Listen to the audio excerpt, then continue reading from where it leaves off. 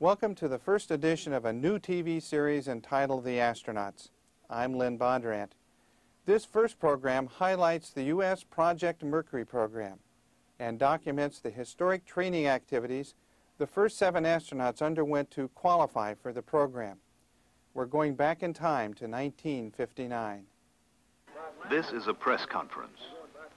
April 9th, 1959, Washington, D.C. One of these 7 young men will be the first American into space. These are the astronauts. United States Project Mercury. A substantial part of the imagination, energy, and genius of the United States is being devoted to the scientific exploration of our universe.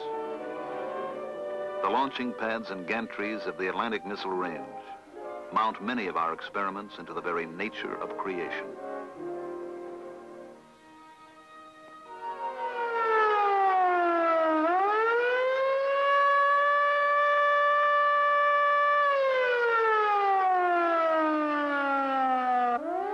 Attention all personnel, please clear the launching area.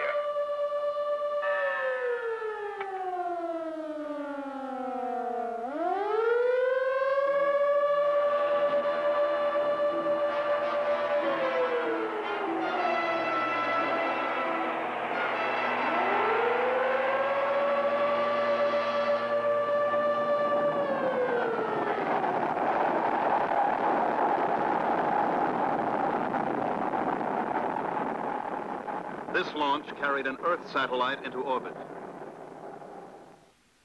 Soon, before the Earth turns many hundred times, a man will climb into a capsule at the Atlantic Missile Range and be hurled headlong into space.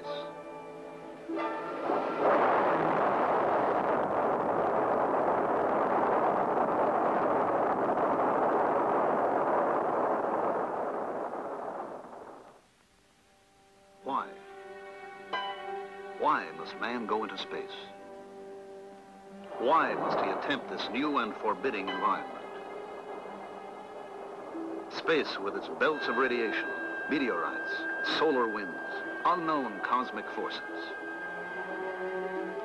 To explore his world, man has always risked the unknown.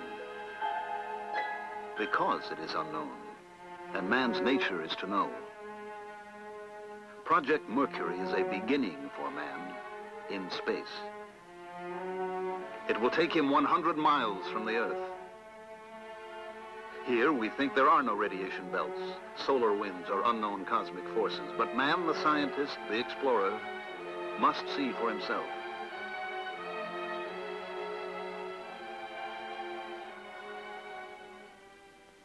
Each component of Project Mercury will be held up and measured in the unbending light of scientific truth.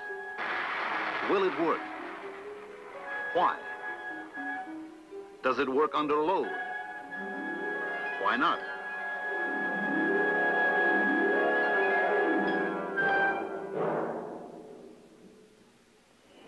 The problem of selecting pilots to represent the United States in space was approached from the same uncompromising direction. From all of the active duty pilots in the Navy, Marines, and Air Force, the service records of 473 test pilots were selected for review. 110 met the basic qualifications. Each must be a graduate of a Navy or Air Force test pilot school, 1,500 hours of flight time, qualified in jet aircraft, an engineering background, younger than 40 at the time of selection, and 5 feet 11 or less.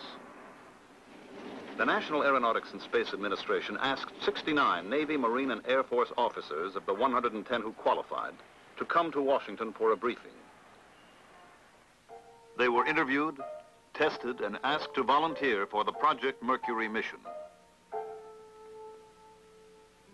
6 were discovered to be too tall. 16 declined. And 47 volunteered. 32 were asked to continue through a series of capability tests which would indicate not the best man in the group, but the various degrees of qualification of each man.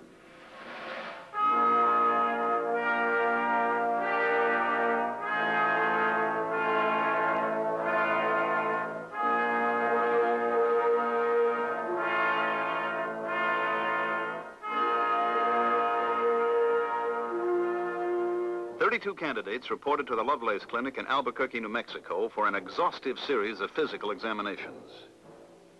These tests were divided between those given under normal clinical procedures and a series used for the first time in Project Mercury. A series of dynamic tests designed to measure the candidates' abilities during physical stress.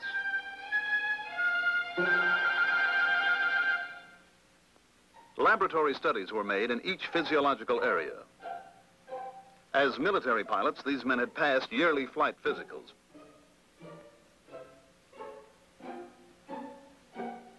But here at the Lovelace Clinic, each measurable reaction of body chemistry, each physical function was measured, probed, diagnosed. What is the specific gravity of his body? What is his blood volume, water volume? What is his total body radiation count?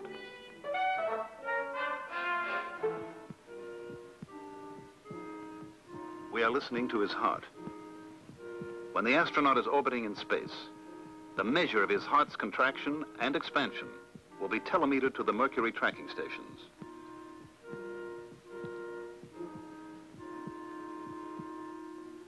After a week of examinations, the candidates were sent on to the Wright Air Development Center in Dayton for stress evaluation and psychological tests.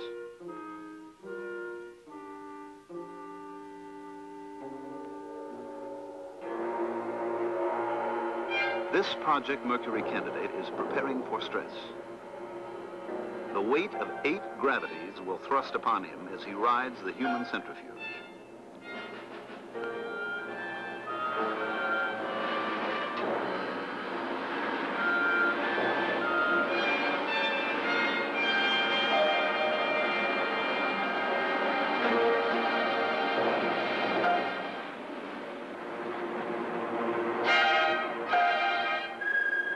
His reactions are studied.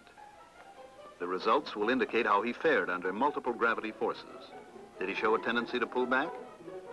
No. Was his tolerance level low or was it high? Now, can we shake his equilibrium?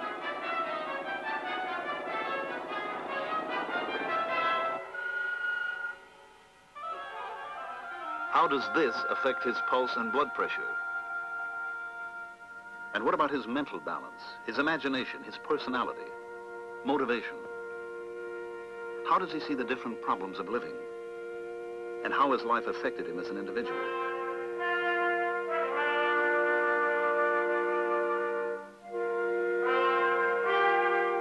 Test his memory, comprehension, perception, visualization. Ask him to describe himself in 100 different ways with a battery of tests. Now, take him up to 65,000 feet for 1 hour in a pressure chamber.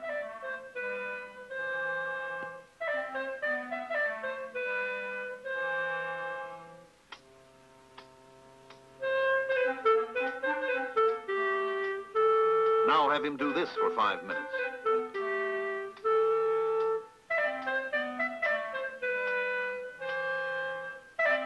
Then ask him to take a walk. Walk until his heart beats 180 times a minute. Elevate the incline 1 degree every minute. These tests continued until all 32 men had been evaluated.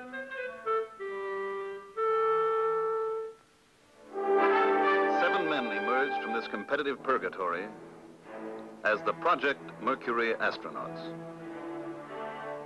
At McDonnell Aircraft, they saw a model of the space capsule they would ride into orbit.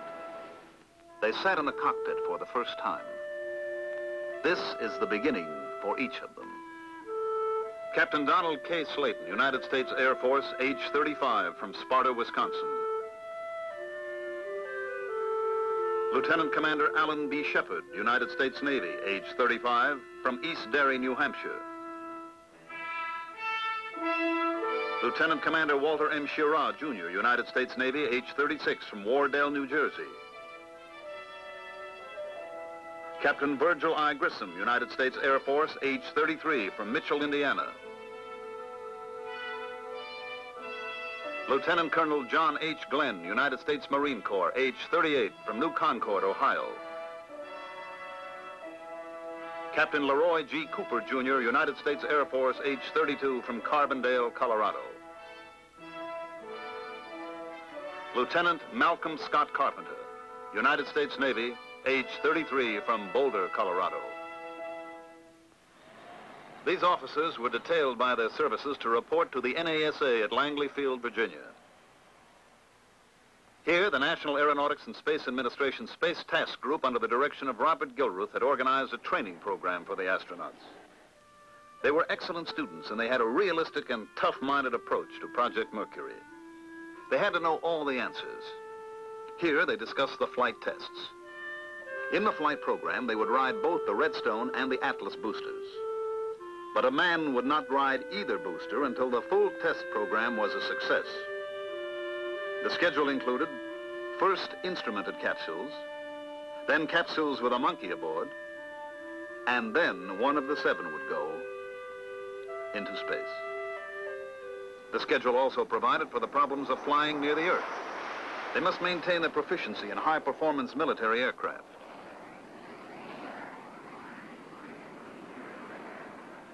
Out of this training together, a strong esprit de corps developed.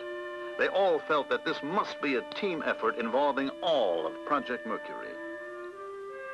Recognition would undoubtedly go to the man who makes the first flight. But the second, third, or fourth flights may produce far more scientific information than the first flight.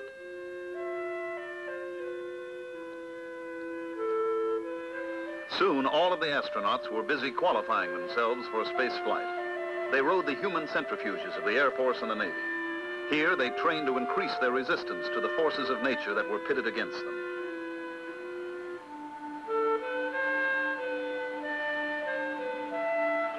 But each new experience, each small physical or mental victory was backed up by hours of classroom work.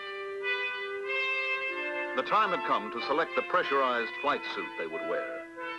All of the suits tested were air-conditioned, had an attachable helmet, and would protect the pilot from heat and from the deafening 155 decibel noise of the blastoff.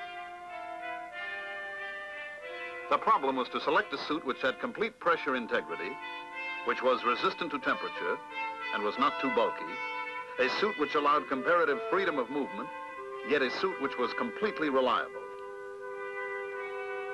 This modified U.S. Navy Mark IV suit worn by Shepard was selected for further testing. To get the feel of space flight controls, this trainer at NASA's Lewis Research Center in Cleveland demonstrates the possible motions of a capsule in space.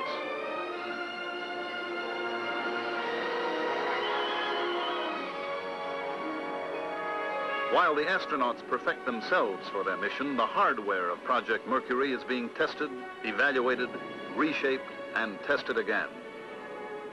Off Wallops Island, Virginia, capsule drops at high altitude test the parachute and recovery systems.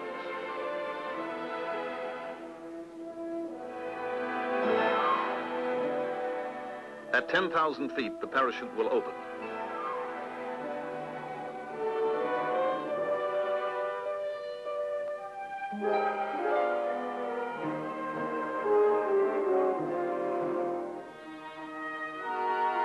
The astronaut riding his capsule will land in the Atlantic recovery area off the coast of Florida.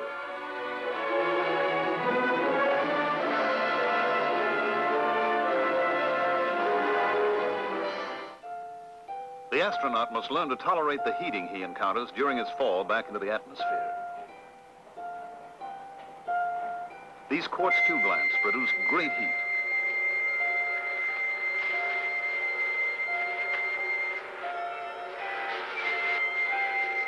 Among the astronauts, Walter Schirra is charged with the special problem of studying the capsule environment.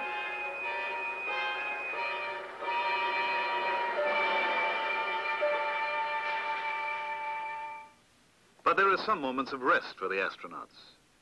Here, they sit in a projection room and watch the films taken of their visit to the Atlantic Missile Range, Cape Canaveral. On trips like this, each man gathers information concerning his particular assigned area of individual study. He is then responsible to the rest of the group for this information.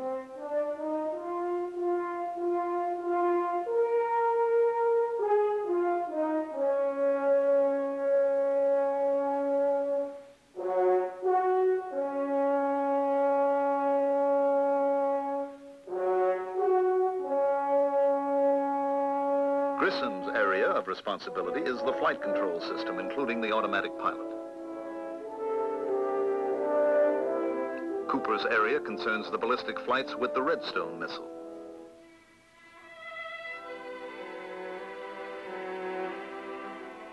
Shepard is concerned with tracking and recovery of the capsule.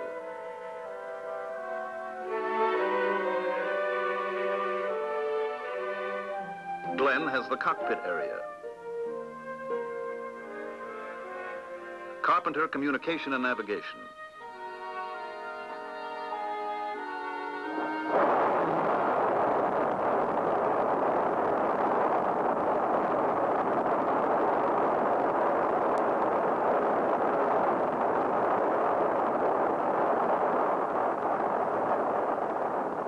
And Slayton has the responsibility for knowing Atlas and all of its systems.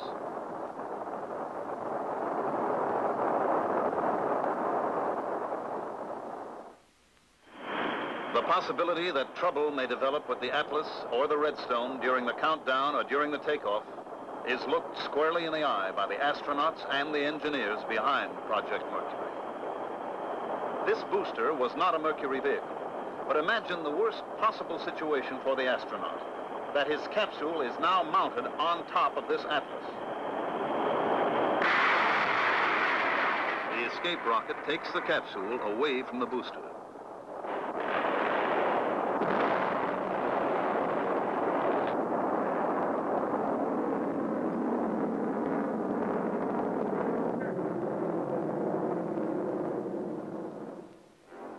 The tower separates.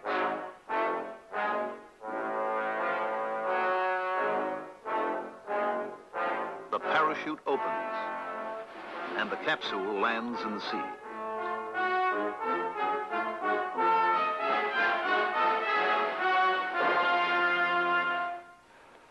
Success in a pioneer mission depends on optimal human performance. And performance... This is the voice of Dr. Theodore Benzinger at the Naval Medical Center, Bethesda, Maryland. The astronauts each take their afternoon of sweating it out in this gradient heat calorimeter. In a temperature as hot as it is in here now for him and will later be for you, 114 degrees Fahrenheit, your internal body temperature is protected by a physiological mechanism of very high power and precision.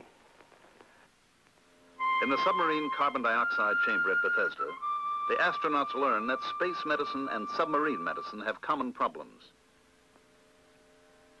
Under emergency conditions, there is a danger of the presence of unusual amounts of carbon dioxide in the space capsule or submarine hull.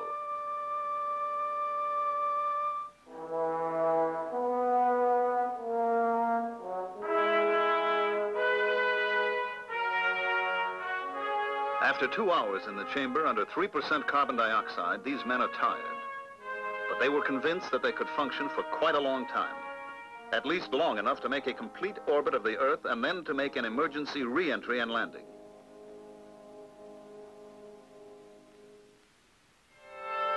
But before a man's life is risked in space, animals will undergo the same operational stresses. The animal research program connected with Project Mercury is an important prerequisite to research with human beings in space.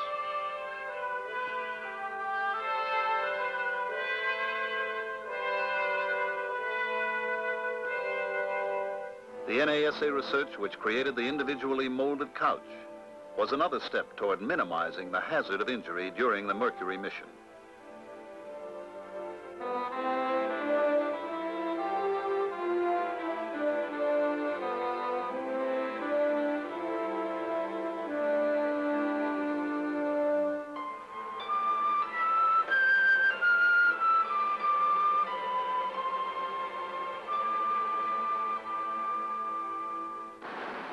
This is the same man, John Glenn, sitting in his couch under 14 Gs in the centrifuge at the Naval Aviation Medical Acceleration Laboratory, Johnsville, Pennsylvania.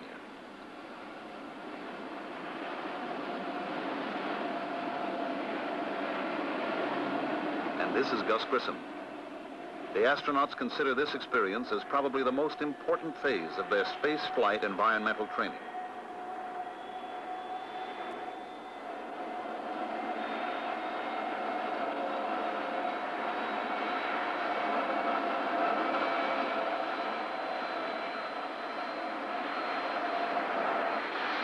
Alan Shepard, as he takes the G-load of an emergency abort and landing.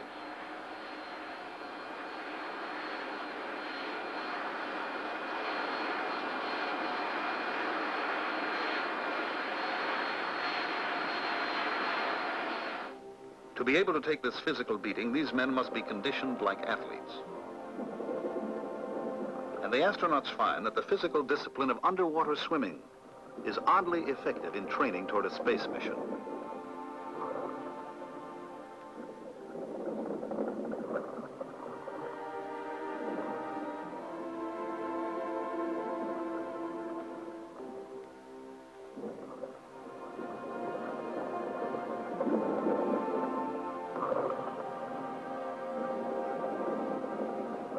Navy Underwater Demolition Team 21 at Little Creek, Virginia, supervises the instruction of the astronauts.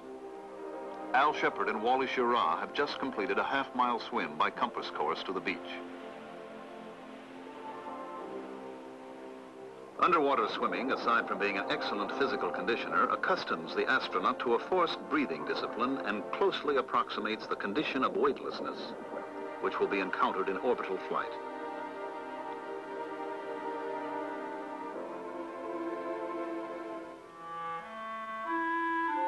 Now, imagine, if you will, that you are watching the first Project Mercury launching at the Atlantic Missile Range, Cape Canaveral.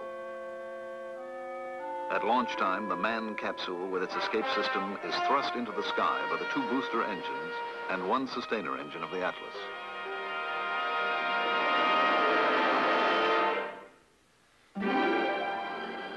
At an altitude of about 50 miles, after some 2 minutes of flight, the booster engines are turned off and jettisoned. The sustainer engine continues its thrust toward orbital speed as the escape rocket fires, pulling the escape tower free of the capsule.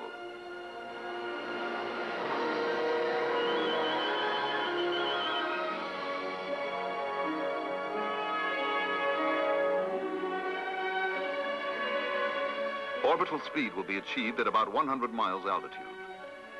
Once in orbit, explosive bolts release the capsule.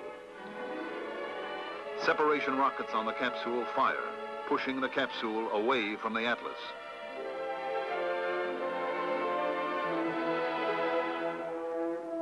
Now the capsule automatic pilot rotates the capsule. If the automatic pilot fails to respond or becomes erratic, the pilot has controls to maneuver the capsule into proper orbital attitude. Through a periscope or through his window, the pilot observes the Earth below and the heavens beyond the horizon.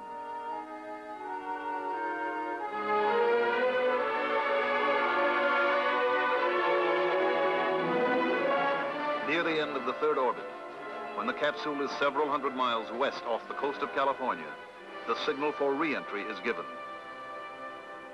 Retro rockets fire, causing the capsule to leave its orbital path. Now man and capsule fall, and meteor-like plunge toward the Earth. Plunging through the atmosphere, the heat shield glows white hot. The blunt end must be pointed in the line of fall. Below, patrol aircraft sweep the re-entry area with radar.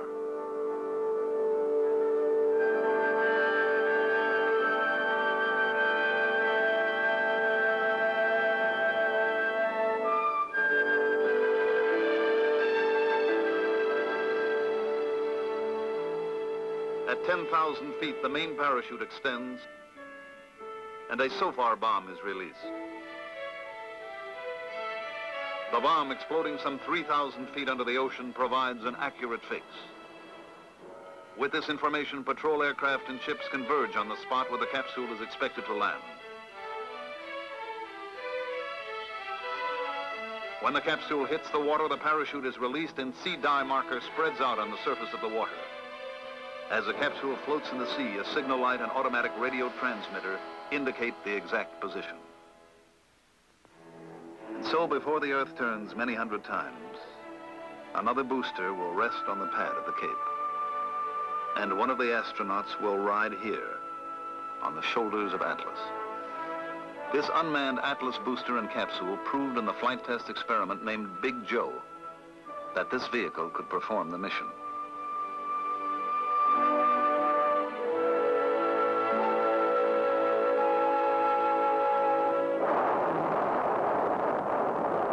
The capsule without escape tower rocketed to 100 miles and was thrust downward to re-enter the Earth's atmosphere at a speed just below the predicted re-entry speed. The capsule was recovered in the Atlantic Ocean.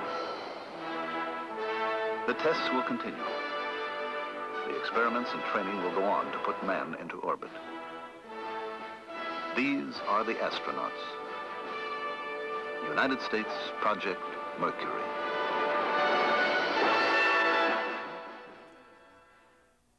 We hope that you've enjoyed the first edition of The Astronauts. Thank you for joining us. Until next time, this is Lynn Bondurant saying goodbye from the NASA Lewis Research Center in Cleveland.